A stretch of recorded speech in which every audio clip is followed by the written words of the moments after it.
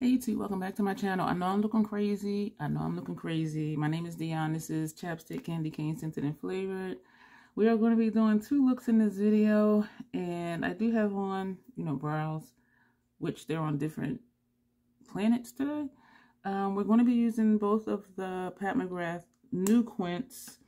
And we're going to use Lunar Nightshade in this first look, and I do think we're going to put them all on. I didn't write out what shadows we're going to go wear, and this is Bordeaux Bliss. This will be the second look. So these will be the two palettes that we are using today, the two Quints that we're going to be using in this video. I just woke up not too long ago, so I'm still kind of like, I don't know what's happening. Fenty primer, Fenty foundation. I do think I'm going to end up putting on concealer later because my under eyes are looking really disrespectful. So we're going to put on the Fenty eyeshadow primer as usual. Why do I call this channel the Crazy Troll Nation? The crazy, just enjoying doing videos and enjoying the videos that you watch, the channels that you tune into, and knowing it's okay to be your authentic self. The troll part is not caring too much about the beauty community standards. You set the standard for yourself. Try not to feel like you need to use a certain brand or a certain tool or a certain technique. Use whatever you want to, however you want to get your makeup on in a way that you are satisfied with it. The bottom line here at the Crazy Troll Nation, it is a crazy concept. If you haven't heard it before, sit tight. Self-acceptance and self-love. Embracing your natural features, enhancing them if you want to, when you want to, but never feeling like you have to. Love yourself for who you are and for how you look, even without face paint on. That is the concept of the Crazy Troll Nation. If you're new here, I need to let you know I do curse on my channel sometimes because I curse sometimes, period. So thank you for being here. Hello and welcome. We're going to get started. I have out brushes. I hope I have out enough. Like, I don't know. And I'm pulling out another one. We're just going to go down the line, not in order, but we're going to... I'm thinking this for tear duct, so this might be too big for that. And then this one, and maybe this one for outer corner. Maybe this lower lash line just to be a little funky. Oh, speaking of lower lash line, let me go ahead and put on, this is MAC Color Excess Gel Pencil Eyeliner, and the shade is Stage 5 Clinger. So we're going to put this on our lower lash line.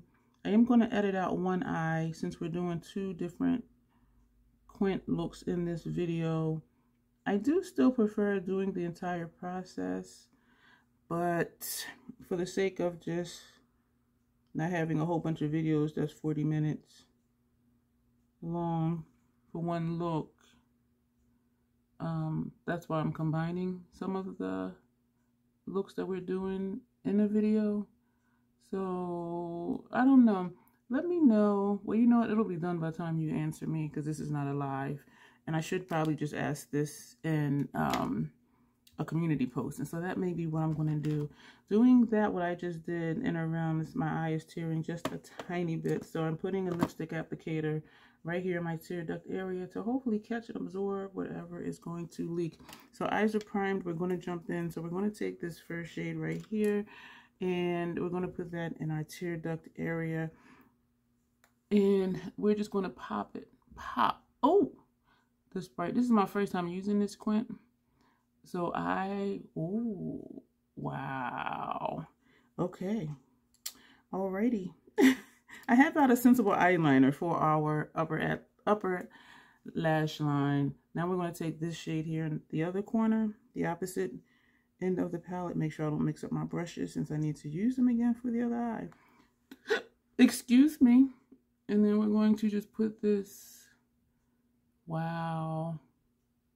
I have some things I've been thinking about makeup wise, and it is so hard not to just like talk about it because it won't make sense if it's done before you see this video. And I'm considering, that's pretty. I'm considering doing another live or just do a member post and ask what they think because I kind of need help. I'm just kind of struggling with makeup, not with wearing makeup or enjoying it, but just like, what am I going to do? This is the brush that had the first shade on it. We're just going to pull this over. I think this would look really nice over a black base. Oh, I think so. That blends nicely together. It looks like one shade. That's really cute. Now we're going to, do we want to take more of this a little bit further over? Yes, we do. This is still that shade on the other end. This shade here. We're just going to pull that further over. Because this is creamy, I'm thinking I could have used the Hourglass 3 brush because it's wider. I could have done this a lot quicker. But I don't know why I chose this brush. Maybe because I was just thinking it's a creamy shade and it wasn't going all over the lid. Maybe that's what I was thinking. So we're going to take another one. So we have like at least, oh, let me see. I think I might have 8 of these because I'm seeing 3 more over there, 4 more over there. Oh, maybe 5. So this is a clean one. And now we're going to take this shade right here. This one I could have put on low. Oh, this looks rich. I did swatch these. I did it in a live. And so we are going to just run that right here. This is pretty. This is pretty. This is a very rich. Oh, wow. Yeah, I remember now. And I just did the live like a couple days ago. And I'm already like, oh, wow. Like, I don't know what it looked like. Yeah, I was having trouble figuring out what shade it was. And so thank you those who were there that was telling me what shade it was. Because to me, it almost looks like a black with sparkle. But it is a blue. And in the promo pics, I didn't know if it was blue or purple, black, whatever. But it's a very pretty shade. We're going to blend this up here. These shades, I am able to go back and forth over the Fenty primer because it is so smooth. That is pretty, and I don't need to even like overlap the blend much because it just blends in. This is a pretty Quint. This is the one that I wanted when I first seen him, when I saw the reveals. That is pretty. Oh, wow. Now we're going to go into this shade, and this is going to go on the outer corner. And I'm using this brush. I don't know if it's going to be a mistake. I've been trying to use this brush more lately because it's been neglected for a very long time. I don't know. This doesn't seem to go, but we're going to drag this over. We're being funky because y'all know that's what we do sometimes.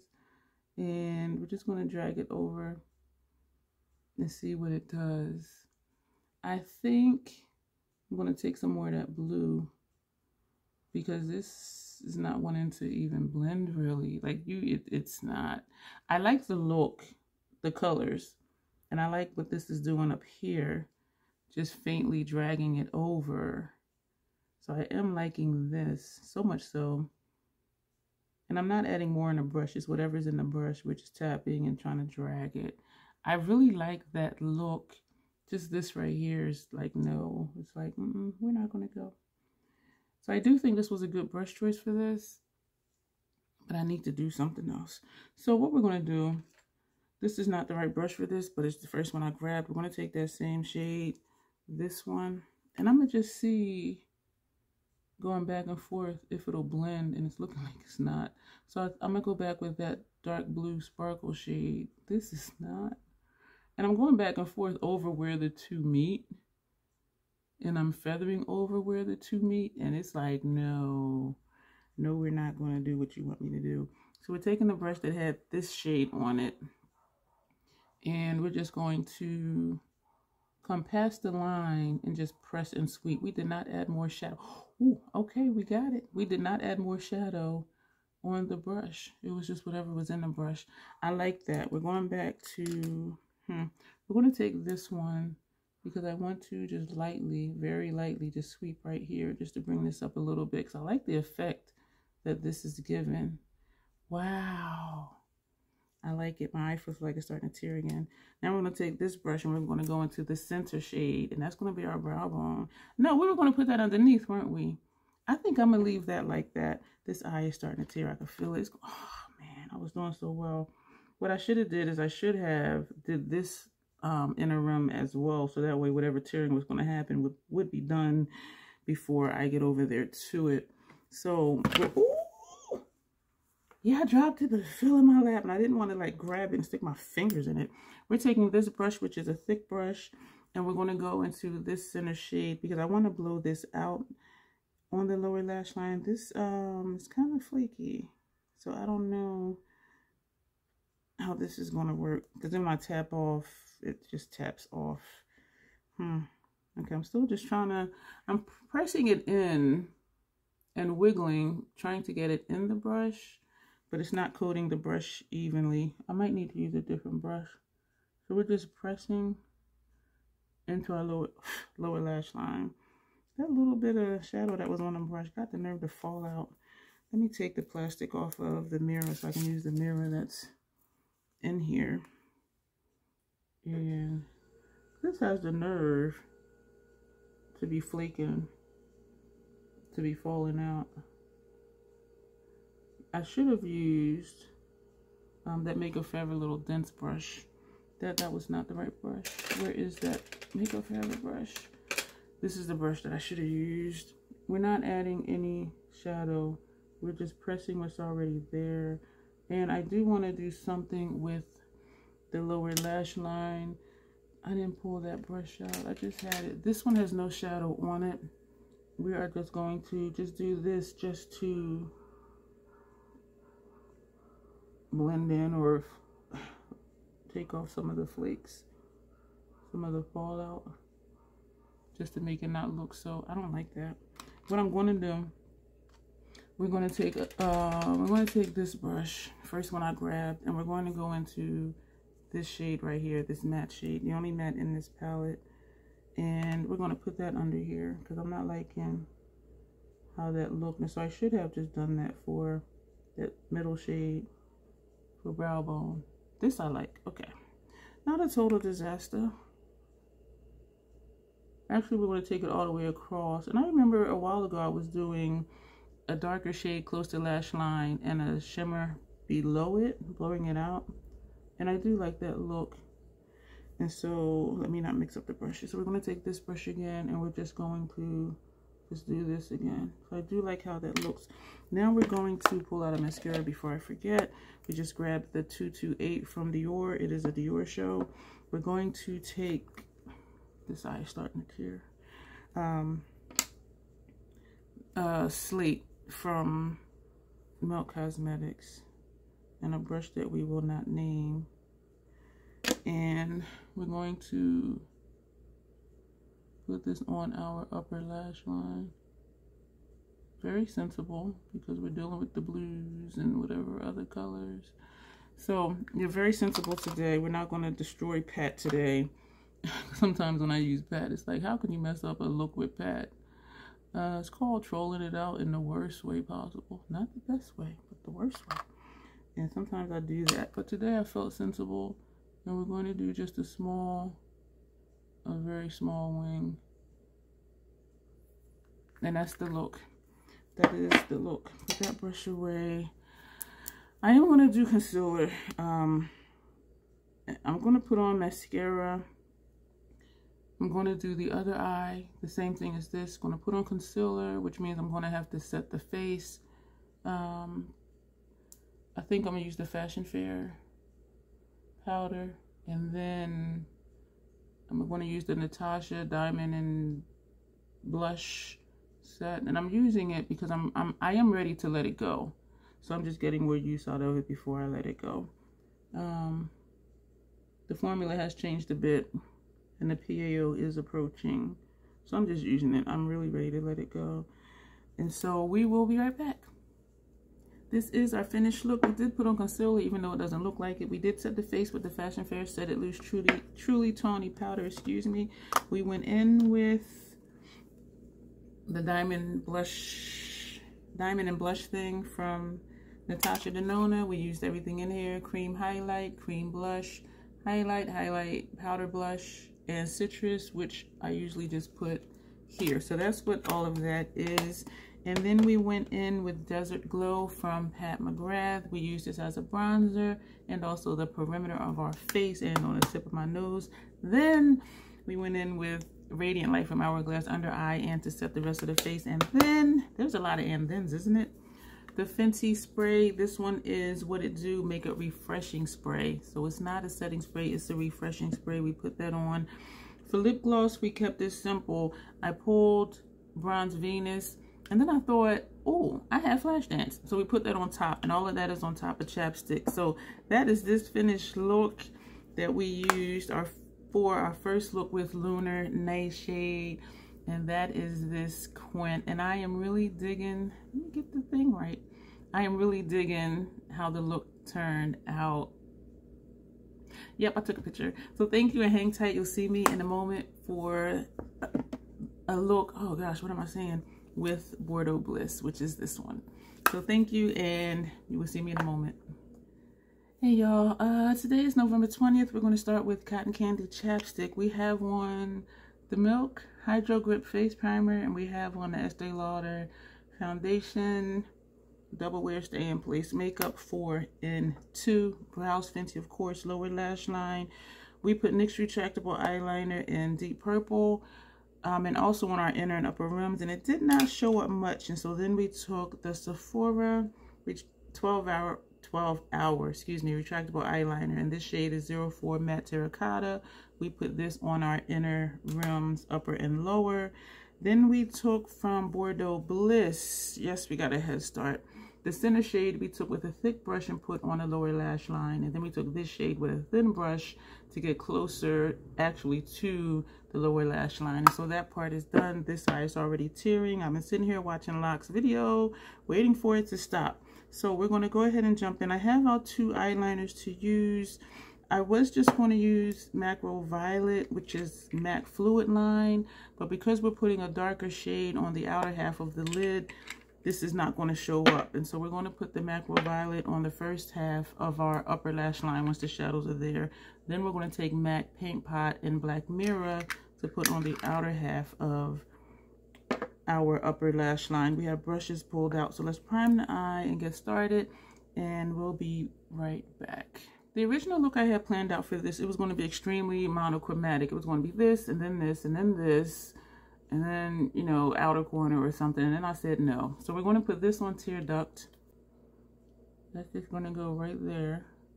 This could also, we may come back and put this for brow bone. I'm not sure. So that's just going to go right there. And then we're going to take this shade here. So we're going to try and do a smoky look. This shade on the other corner of the palette. And we're going to put that here. And I think I could use, this is showing up darker. No, actually that is how it looks. Okay. I was going to say it's showing up darker on my lid than in the pan. I'm thinking I could have used the Hourglass number 3 brushes. It's the same, well, it's more wide than this one, but since we took this all the way over, that is pretty. And we're going to just overlap that Tear Duct shade. I don't even know why I put that Tear Duct shade there. If I'm gonna cover it up, right? Right. I feel right now that I'm going to want something to cover this gap up here, but there's nothing in there. This is the only matte in here, and that is not a brow bone shade for me. So that is that shade. And now we're going to take, I should have did the other eye first because this one is still tearing. We may or may not add concealer later. Oh, don't fall, it fell in my lap. Now we're going to take this shade here, and that's going to go on the outer portion of the lid. This shade is rich, and it is tapping off like crazy. My station's looking messy. Hopefully, oh, it's tapping off the brush in chunks. So let me just press it. I don't want to have a lot of fallout since we already put our foundation on. This was a good choice of brush for this, it being a more narrow brush than the Hourglass because of how this fell out and flaked off the brush. If I would have used a wider brush, I think it would have gotten away from me. And so we're going to overlap this first shade that we put on the lid. I like that blend. We're going to, oh, this is nice how it's dragging over at the top edge, but this right here is not looking right. I may have to take some, you know what, I might take my my face setting spray and tap up there. Not, and y'all probably know I'm in setting powder. It's kind of scary that y'all are in my head, but I do like how this is, but I want this to be tapered over. Yeah, I'm not liking this part right here. Oh, I like it now. they blended really well together, those two shades. We're going to go back with the brush that had that first shade on it, well, the center lid shade, and we are just going to overlap and drag just to get more of a blend right here.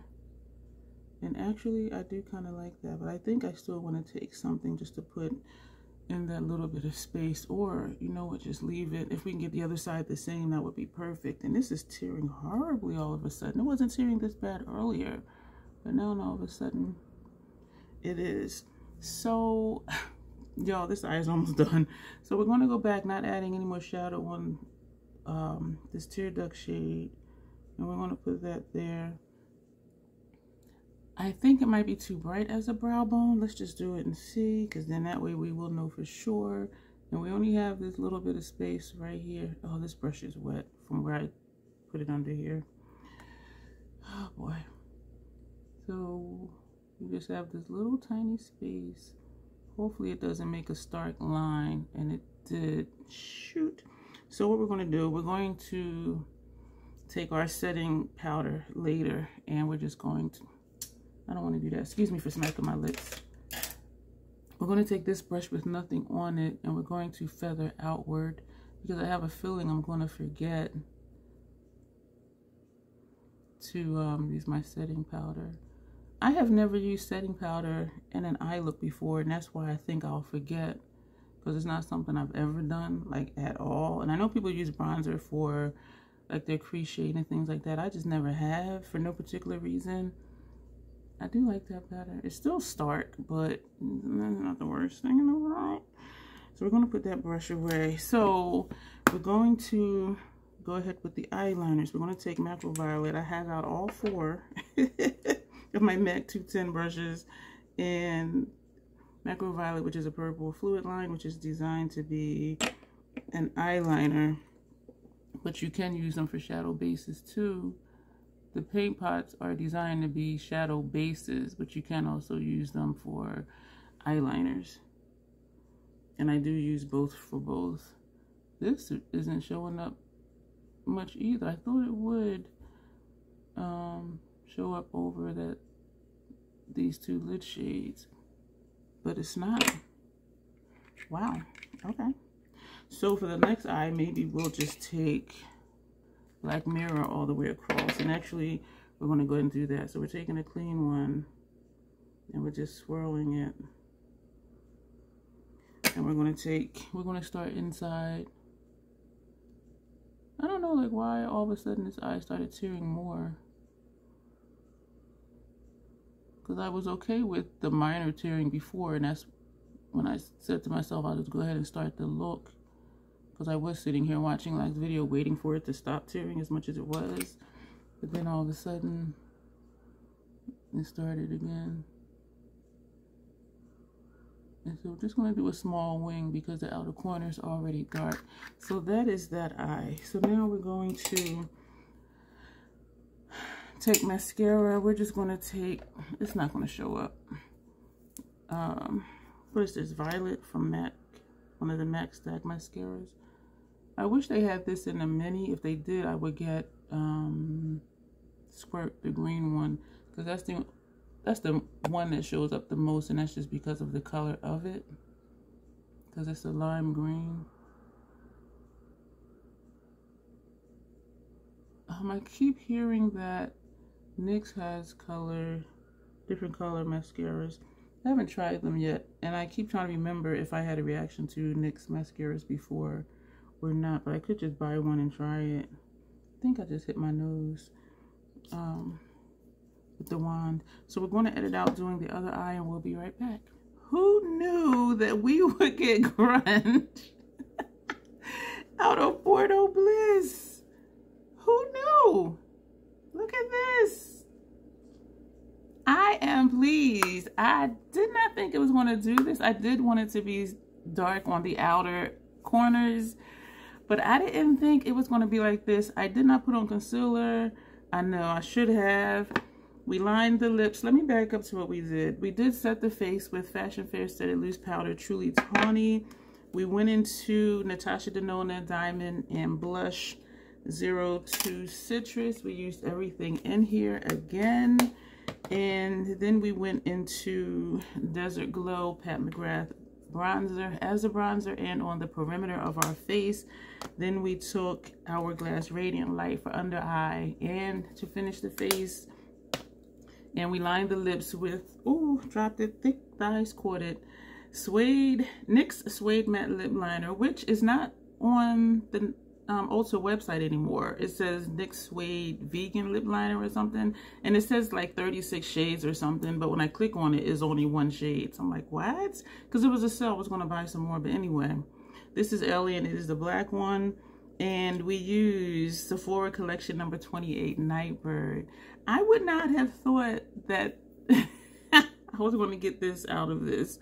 I am excited about this look. I am enjoying it. Let me know what you think about it. Let me know if you would take this Quints this dark, like this smoky. Like, would you do this, or would you keep it light and ethereal and just have this just a little bit maybe for an outer V? So that's the question for this portion of the video, because I don't think I've seen this type of look. And the black lip makes it kind of vampy because you got the red and all that. I can keep going on, and I think I'm okay with not having concealer on. And I think the black lip maybe just distracts from that. But anyway, that'll be it for this video. Let me know what you think about the looks we did with the first look with Lunar Nightshade, with this one, and what you think of this look with Bordeaux Bliss. I am digging it. I'm glad I got it because Bordeaux Bliss was not on my radar. Like, it really wasn't. But thank you for watching. Let me know your thoughts. I am just super excited because I didn't think this was going to turn out this way. And so, yeah, thank you for being here. There's a lot of links below as always and as usual. And as always, self-acceptance, self-love. That is the Crazy Troll Nation way. Thank you for being here. Thank you for watching, and you will see me soon.